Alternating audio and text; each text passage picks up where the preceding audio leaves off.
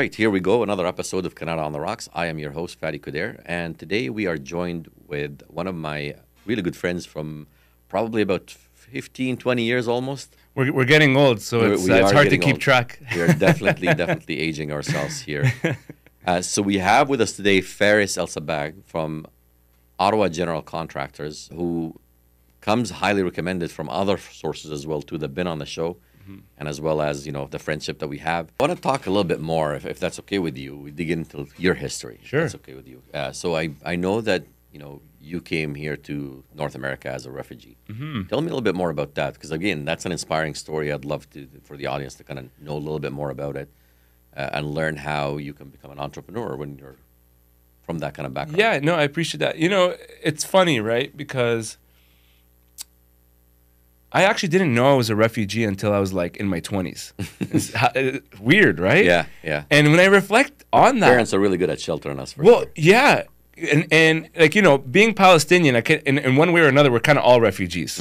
You know, whether we're even refugees in our own land, right?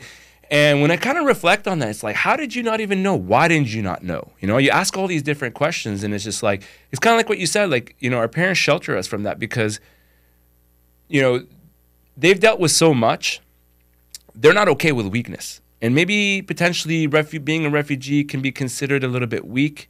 Maybe it could be, you know, I'm not sure if I'm really pre-framing that properly, but maybe it comes from a certain place where it's just like, no, you know what? We're not going to have self-pity.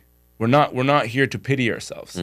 We are here to make something of ourselves. You know, that was kind of the constant theme. My mom always would say that, you know, I wanted to bring you guys to North America, first of all, for a better education. And certain things happened in the Middle East that got, you know, fast-tracked, and was to make something of our lives where we didn't necessarily have that opportunity, you know, back home. And I mean, like, you know, the constant theme, I think, for Palestinians, too, is just like, you know, how do you get out of these kind of circumstances? And I kind of pick up on is through education. 100%. I think if per capita, if I would go back, like I remember being back home and literally per capita, we had the most amount of PhDs I've ever seen in my life.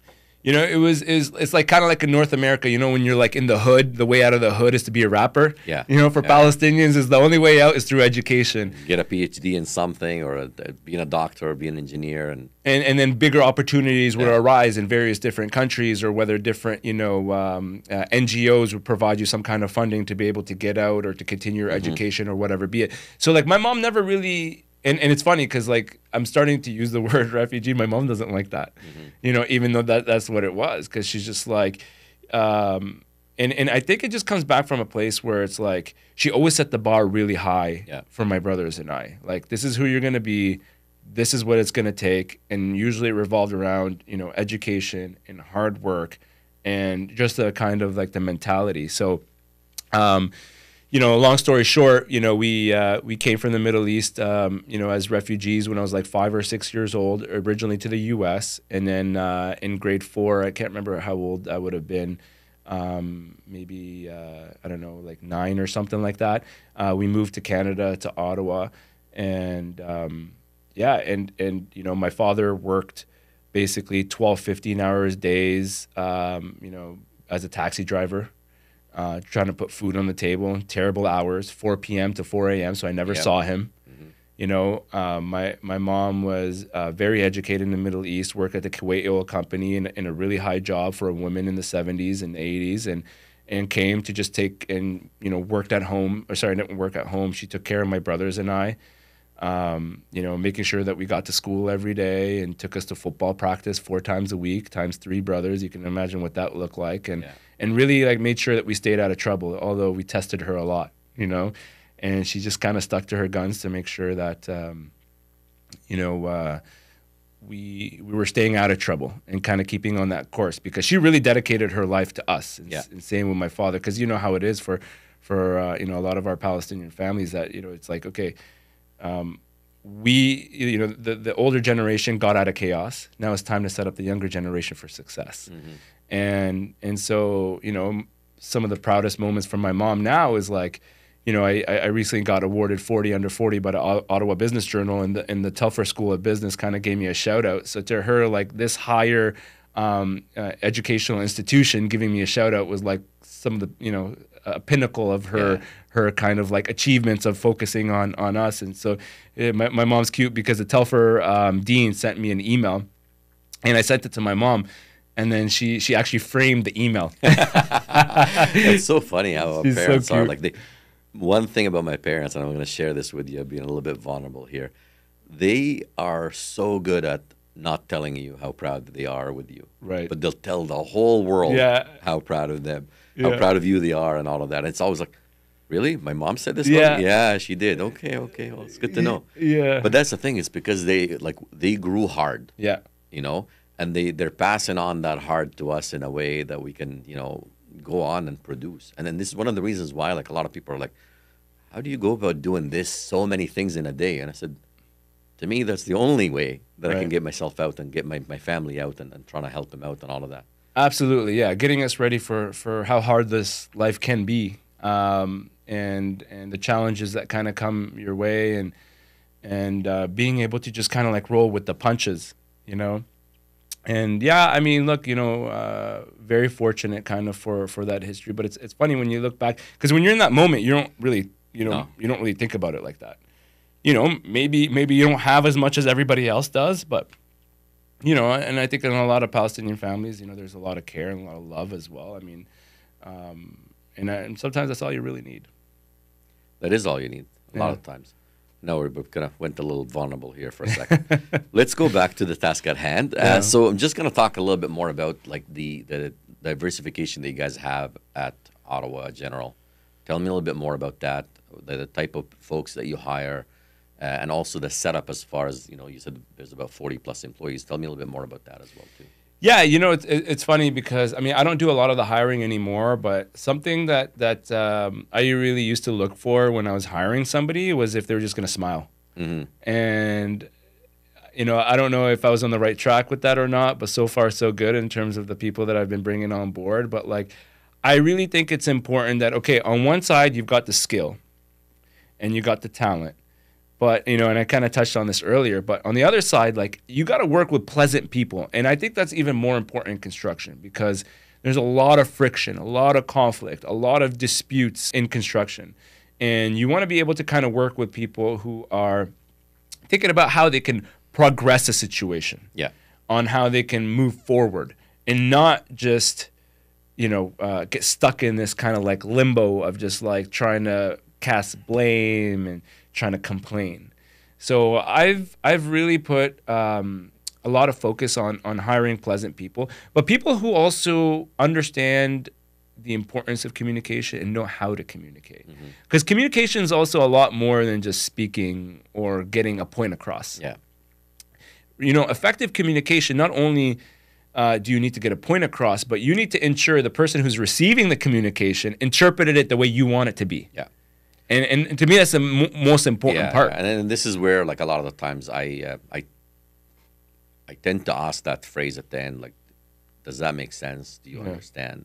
Can you repeat it back to me? Because I just want to make sure that we're on the same page, right? Regardless of what that is, because you never know. Like, I'm saying it one way, you're saying it another way, and it's perspective at the end of the day. Right. Is really what matters. Yeah. So as far as the projects that you guys take on with Ottawa General, what do those look like? What's sort of like the mix, if you will? Yeah, like the average project that we're working on these days are like coach homes. We're doing a lot of coach homes, which are those mini homes in the backyard. With the expensive costs of land these days, being about $400,000 or $500,000 for a lot. A lot of homeowners have free land in their backyard, right? Land where they can that doesn't cost them anything because they already own the main home, and they could just build a little mini home in their backyard. And these homes are great for adult children, that can't necessarily afford the current market rate, so their parents are allowing them to build a little home in their backyard. They're great for aging adults who don't necessarily need the big main home, need to downsize, and maybe they can give that bigger home to their children, or they can use it for extra income while they retire. Or for your average investor who's just kind of looking for some passive income. Yeah. Coach homes have been a huge hit for us, home additions, expanding their homes, but also multifamilies. So Every home in Ottawa now can become a 3-unit as per Bill 23. And by the end of next year, that's going to switch to 4 units. So doing a lot of 3-unit conversions on, single homes. We already do a lot of like SDUs, secondary and that's dwelling only units. for single, not necessarily like a... Believe it or not, the actual bylaw allows that for single homes, townhouses, and semi-detached. Wow. Now, if you can meet all the bylaw regulations from a fire rating perspective and whatnot for these types of builds is a whole nother story. But that's actually why you'd probably go to a design, do the initial kind of investigation, the preliminary designing and planning to figure out, if it's feasible. But but we're really pushing hard into multifamilies. Whether we like it or not as homeowners, we're going through a bit of a paradigm shift here, a bit of a shift in urban planning in the city of Ottawa where more units are needed. And the official plan is allowing for essentially higher density buildings. So what does that mean? I predict basically like a low-rise apartment building in every neighborhood in Ottawa in 2026 onwards. Yeah. Well, Ottawa's a little bit ahead. Like, for example, like the row homes, they've been going around in Ottawa for 25, 30 years, right? And you go to Calgary or what have you, they're not as common. They are common, but not as common as much as Ottawa, not as dense as much as Ottawa. But it also has to do with the fact that when you're looking at Ottawa and the way it's sitting on sort of like the Ottawa River, there's really no expansion north. Right. The only expansion, the only way you can move is going south. Right. And there's that one asset that no matter what, we can't make more of. It's the land, right? I'm not about to, just go live in Greeley and just get downtown and do that 40-minute commute every morning. Right. If I can move into a smaller unit and then just maybe do a 20-minute commute, 15-minute commute, that's probably why we're seeing all of that. And the shift is phenomenal. Like the way it's going. Like I'm talking to builders like yourselves, like almost regularly on how they're doing those shifts and then that's flip the design. A lot of things too that we've been noticing is that multifamily, sort of multi-generational sort of living as well too. That's been becoming a little bit more common here in Ottawa, which you alluded to with the coach homes. A lot of folks that are I'm retiring and I don't necessarily want to move into an old age. Right. And that's another industry that we could go on and talk about for hours because it's booming, especially with the baby boomers. Mm-hmm. Coming out of the that age kind of that they're all coming into it. And if you are in that industry, you're making a killing right now. Right. But a lot of them are still in good shape. They're still really healthy. They don't necessarily want to be in an old age home. They want to be right next to their children and having something like the coach home. Yeah, multi-generational living has become very popular. Maybe it always has been, but with the ability to build higher density kind of units on these existing lots, it's probably enabled it a lot more. We're seeing it all across the board, and it kind of makes sense, right? Especially like, if you've got like a single home and you could potentially tear that down and build an 8-unit. And so not only is, the person who's retiring or getting a little bit older that wants to age in place, that doesn't want to go to an old age home, that's still, pretty mobile, can live in one of the main floor units and earn additional income from the rest of the other units while leaving a really good income producing asset for their children down the road. So I think we're going to see a lot more of that, but these are some of the clients that we're seeing today. Yeah. And what are some of the ways that you can, as a homeowner, that you're looking at maximizing your investment? What are some of the ways that to be able to kind of find out those information, where to go and all of that stuff? Yeah, it's really difficult right now because we're at a time where the city of Ottawa is just going through consultations on approving a lot of these different changes, and there's a bit of I don't know how you say it, like red tape bureaucracy play. Oh yeah, they're going through the motions of public consultations. I don't want to sound pessimistic, but it almost just sounds like theater, like that they have to do this, like they already know what they're doing, but they have to go through this. So there's some stuff that you can find on the City of Ottawa website, specifically Engage Ottawa. But if they reach out to us, we're very versed with what's coming down the pipeline. We're happy to do free consultations at Ottawa General Contractors, where we can kind of give them some information on what they're looking to do and how they can do it and when they can do it by. Because certain things can happen now, certain things can't happen until 2026. Mm-hmm.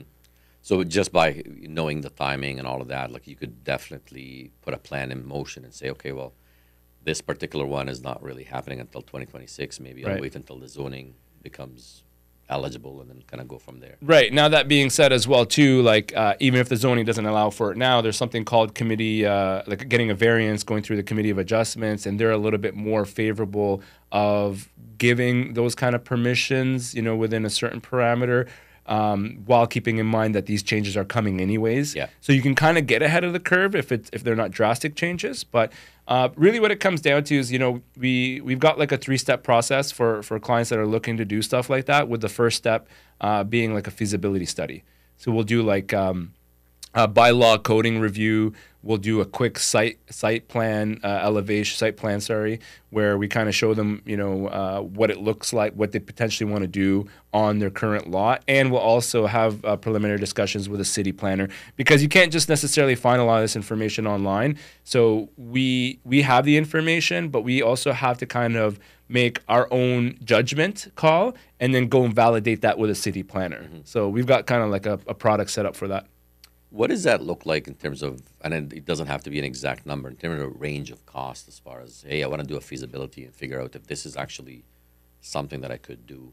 Yeah, I mean, no, it's roughly about $1,000 to $2,000 to do the feasibility. It's not an extensive process, but it is something that allows us to get concrete information, or at least information from a planner that they're willing to support a certain change. In some cases, you don't necessarily need to go through a variance and get these special permissions, if you will.